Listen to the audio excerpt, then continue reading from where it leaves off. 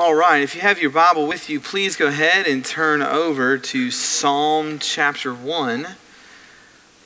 Psalm chapter 1, that's where we will be. 2 years ago, myself and my wife's side of the family went down to Disney World for Christmas. And thankfully, we ended up getting into Magic Kingdom on Christmas Day. I think that was your mom's idea for some crazy reason. Oh, that's recording.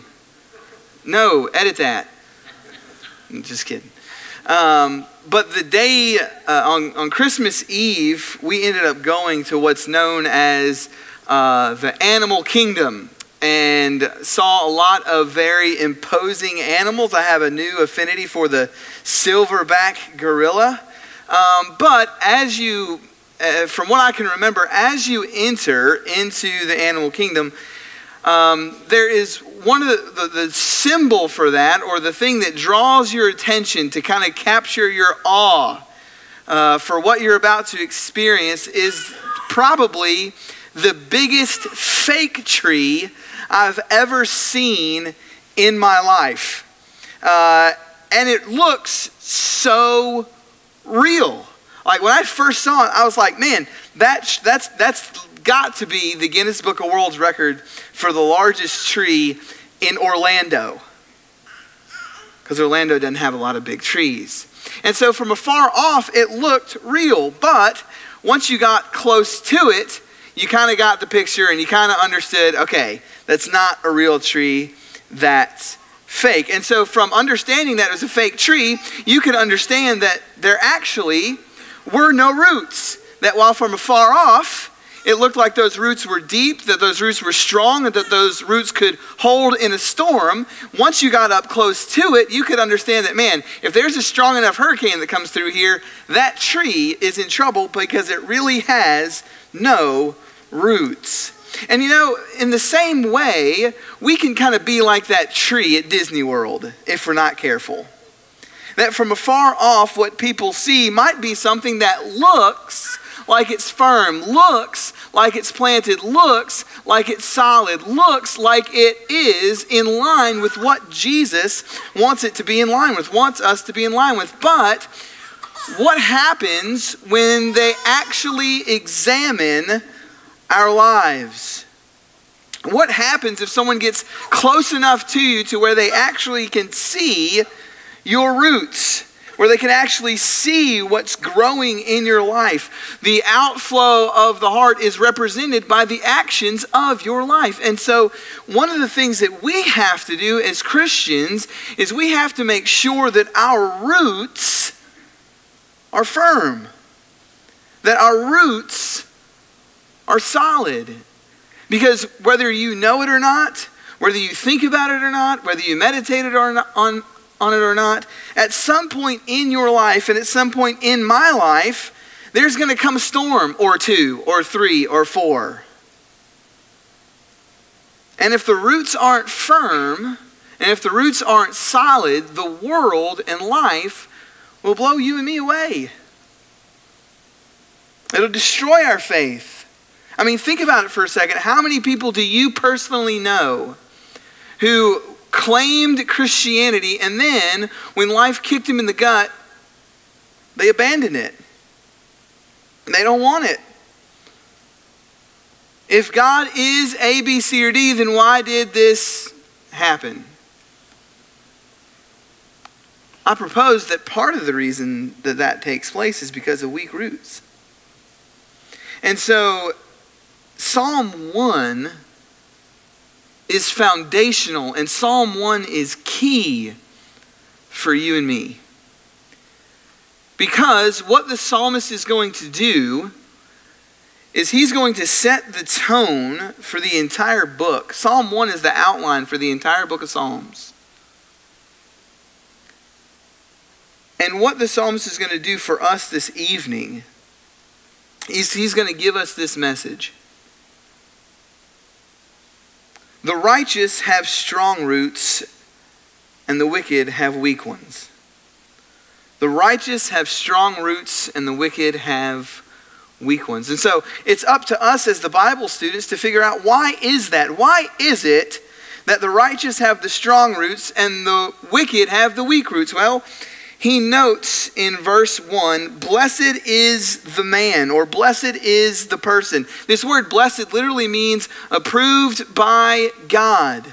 Approved by God. Isn't that something that all of us, day in and day out, if we want firm, strong roots, if we want to be that righteous person that has strong roots, we should seek the approval of God and not the approval of the people that are surrounding us. And that is so hard, because there's so many things in our life that are interlocked with the approval of people. And we have a society that lives to meet the needs and to meet the desires and to meet the popularity and to meet the right polling numbers of people. And I know it's an easy jab to take a stab at politicians. I get that. But how many of them switch a position because the polling changes? And what do they get hammered for? They get hammered for not because the polling changes, but because they switch their position on the basis of what people think. That they're not consistent. And I would rather be, and hopefully this evening, I hope you're in the same stream of thought with me, that I would rather be blessed and approved by God, if that means some suffering at the hands of people. If that means some people won't accept me for who I am, I'm okay with that, because I'm blessed by God. And he says, blessed is the man, approved is the man who walks how? And he gives a negative term, who walks not in the counsel of the wicked, nor stands with the sinner, nor sits at the seat of the scoffer. See, here's one of the keys to being, or that differentiates the righteous person from the wicked person. It's not that the righteous person doesn't have anything to do with wicked people, because we see in the Gospels, we even see in the Old Testament, that the prophets and the servants of God were around evil people everywhere they went. Sometimes it was their own Jewish brothers that were wicked. So the text isn't saying don't engage wicked people. What the text is saying is don't allow wicked people to sow something in your heart that's not godly. That's the meaning of the text. And so what does that mean? What does that look like practical application wise? And I'm going to take a different route this evening, because once again, it would just be too easy for me to sit here and list off the 5 major sins that everybody is not supposed to do. We all kind of know what those are. But maybe even down more to a finite or condensed application. And I'm preaching to myself here too. How many times do you find yourself in a Facebook debate online?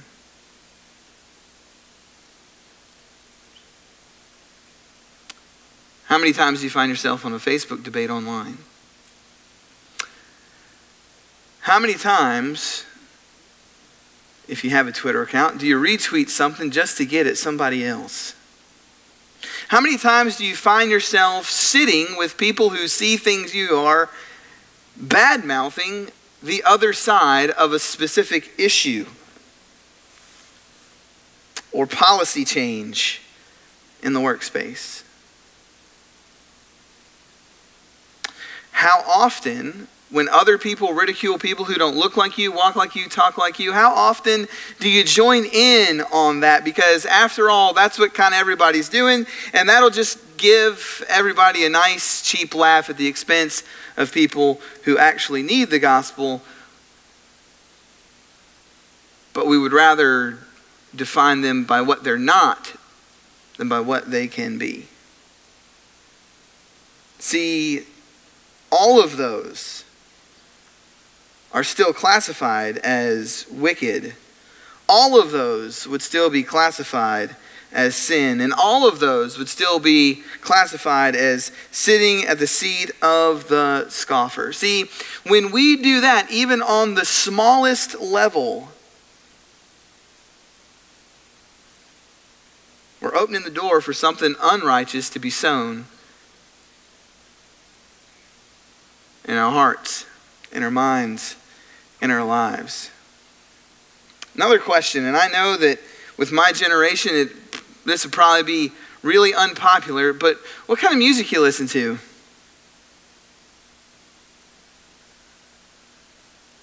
What kind of shows do we watch? What movies do we find ourselves looking at?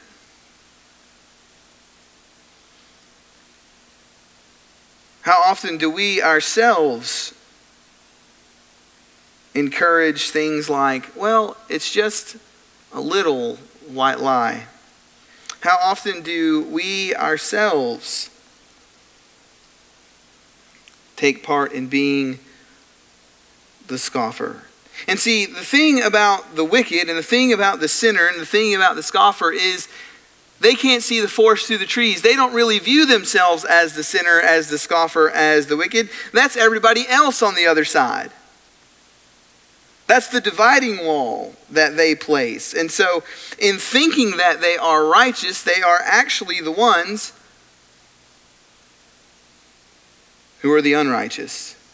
And see, here's the difference between the wicked, the sinner, the scoffer, and the one who's righteous. It's seen in verse 2. It's the man who doesn't do all those things, but rather delights in the law of the Lord. Even if the sinner, the scoffer, and the wicked mock him for being delighted in the law of the Lord, he still delights in it.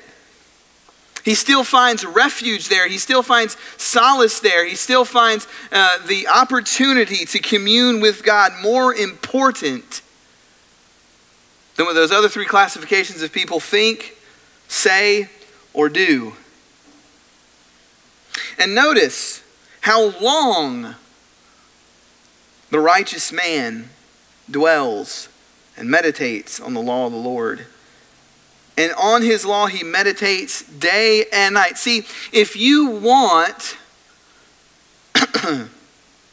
firm roots, strong roots, the law of the Lord, the text of Scripture, is something that should be a priority day in and day out. There's a consistency there with the righteous man. And because the righteous man is consistent in meditating and studying on the law of the Lord, he is able to discern what situations and circumstances he should follow through with, and what circumstances and situations he shouldn't even be a part of, he shouldn't even associate with. Because he understands that while he meditates and while he looks at the law of the Lord day and night, what he can gather from Scripture is that there are these things in the world that are absolutely, positively unhealthy for him to partake in.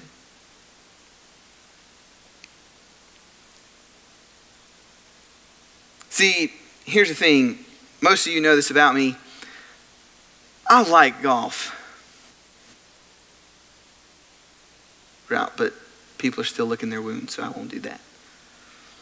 I like golf. But it doesn't define me.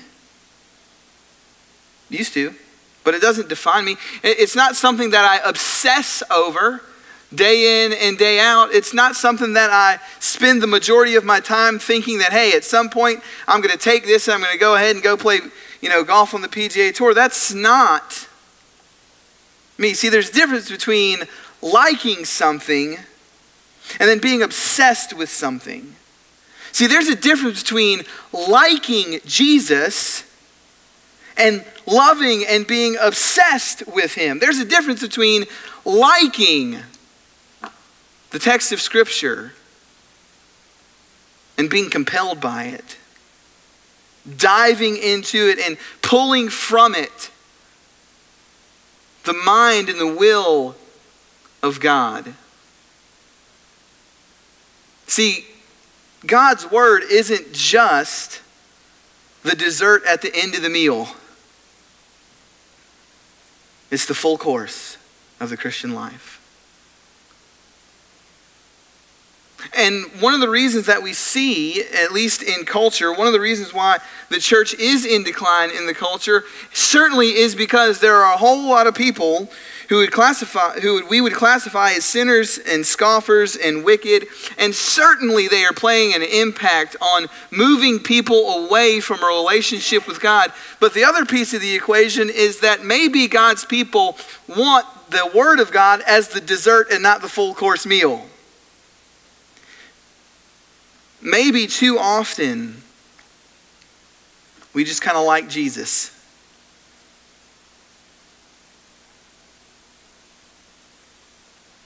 You know what I do with people that I like? I let them in every once in a while. But I keep them kind of at an arm's distance. And most of us do that. It was called associates, right? They're not necessarily friends, they're not family, they're associates. You know, when we get together and we talk, you know, it's very brief. And the conversation usually isn't that deep. And I don't necessarily dislike their presence. It's just that I don't see them a lot. And I don't really have a sway either way. I don't really care whether I see them a lot.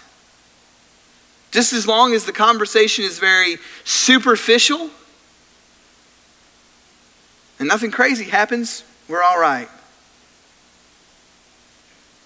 See, if we delight in the law of God, if we delight in a relationship with Jesus, he can't be at an arm's length.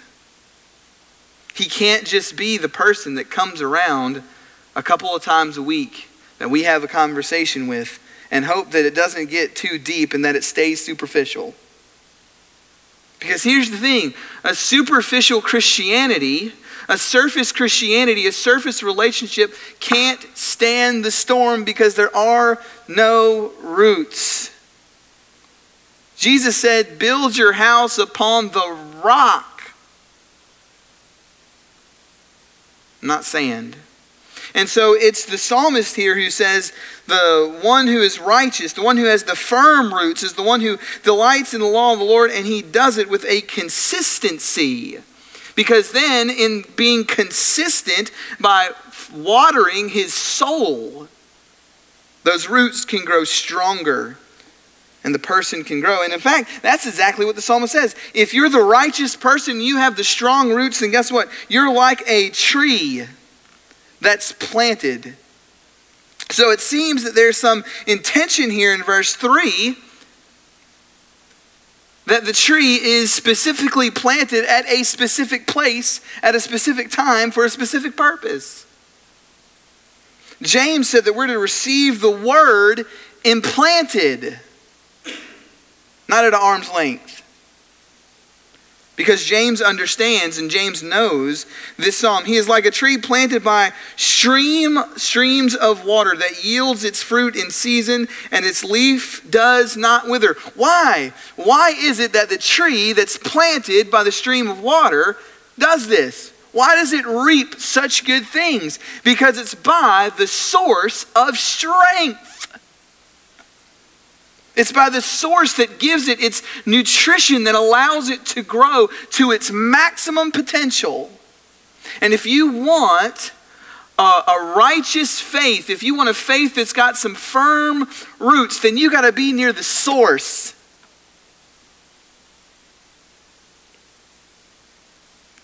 And I don't say this lightly. It legitimately boggles my mind. Over the years that I've been doing this, that some people, and you've experienced this, there are some people who you know have been struggling with their faith, haven't been near the source. They haven't been planted by the stream of water, the spring of life, that when it wells up, it brings about eternal life. And they struggle with their faith, and they're distant from Jesus, and they don't know what's going on, and they come and they say, I don't know why I'm not growing.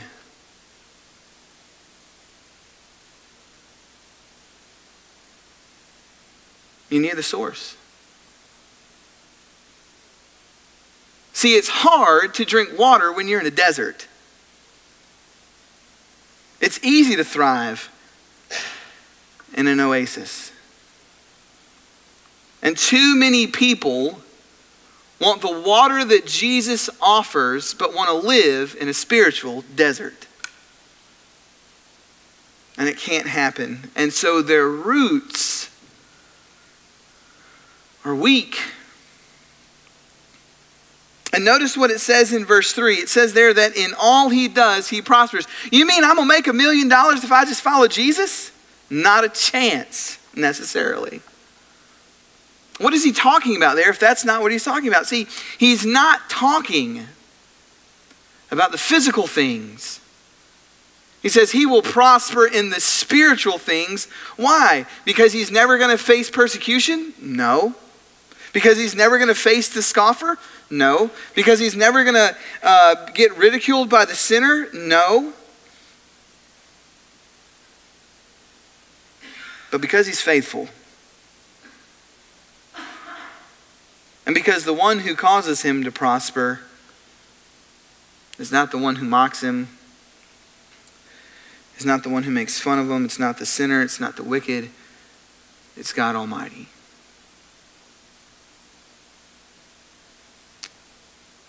And notice the contrast between the first 3 verses and the last 3 verses. The first 3 verses talk about the person who's righteous, the person who has those strong roots. And the last 3 are about the person who's weak. Weak roots of the wicked person. See, the wicked are not so. They're not strong. The wicked are the ones who don't delight in the law of the Lord. The wicked are the ones who are planted, not by the stream of water, but they are in the desert. Their leaf is the one that does wither. They are the one who spiritually, they don't prosper. But they are like chaff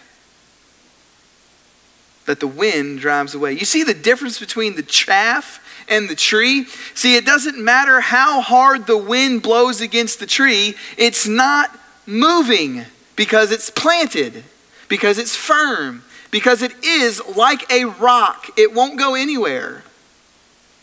But the wicked, who have withered up, are driven away by the smallest of winds.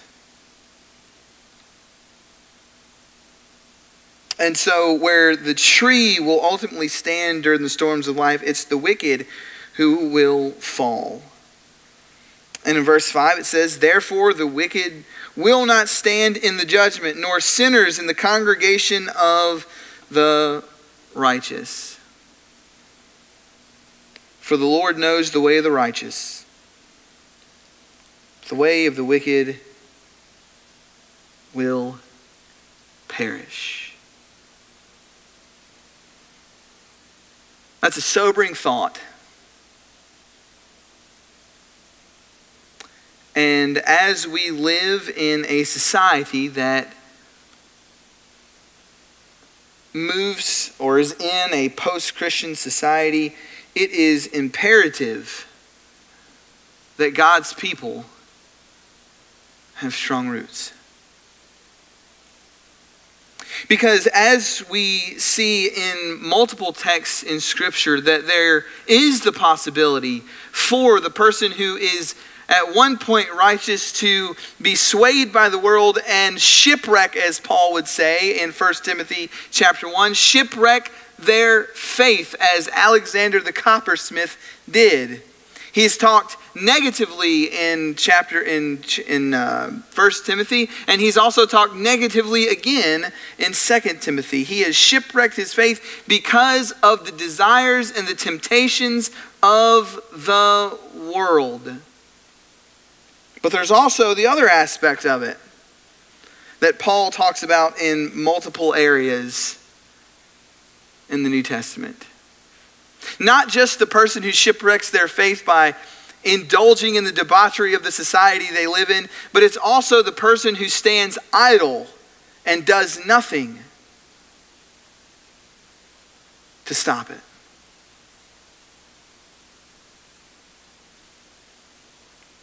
And this is why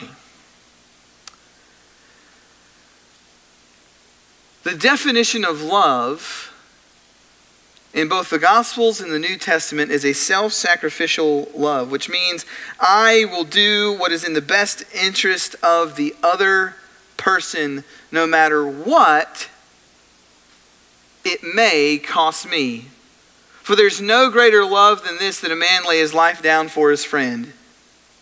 That's what Jesus said. And so the person who stands by idly and allows brothers and sisters, friends and neighbors to simply walk off into the darkness without seeking to save them from the eternal judgment that's talked about here in Psalm chapter 1, verses 5 and 6, is also the person who can be classified as wicked, and also the person who can't stand before those other people and say, I love you. For if I love you and I know that you're doing wrong, it demands that I say something to you out of that love. See, oftentimes we paint a picture that Jesus hated the Pharisees. No, he didn't. He loved them to the nth degree that he died for them. And so the question that we have to ask this evening is, what do our roots look like? And it goes back to the basic disciplines of Christianity. And for most of us, we've heard of, and most of us, or some of us, maybe when we hear it, we say, oh, well, that's cliche. Oh, well, we talk about that all the time. And well, that's all the preacher talks about.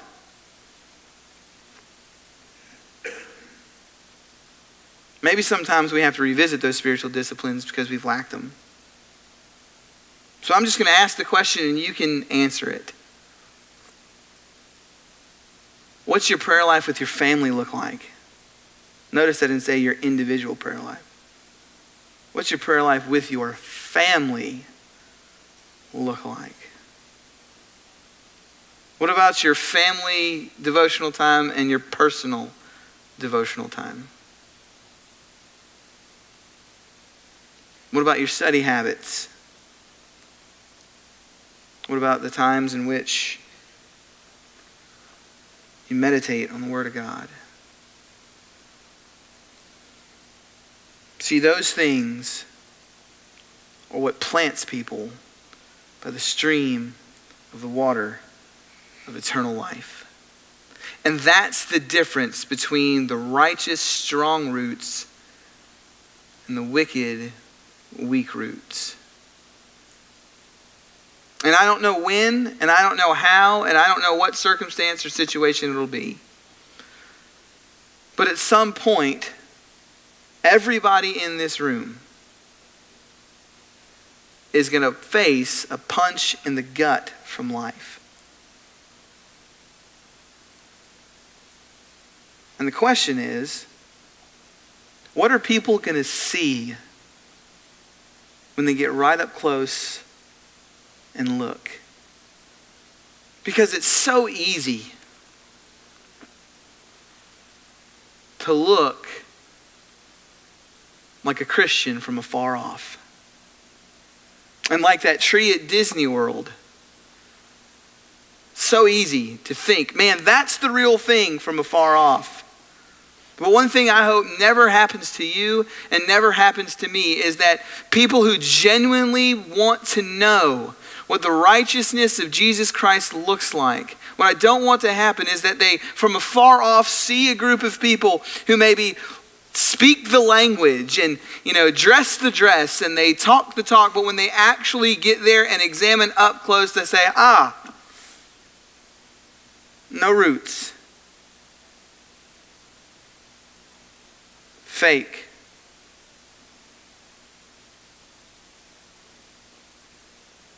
What I want for your life and what I want for my life is those firm, strong roots that makes a difference. Not just to the people that we know and that we love on Wednesday and Sunday, but for the single mom out in the community that can't make ends meet, that needs help. For the kid who's been abandoned by friends, by family, at school, and it's us, through our kids,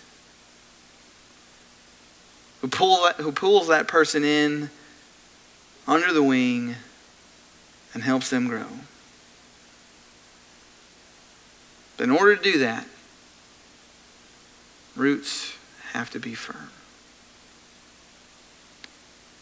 So tonight the question is,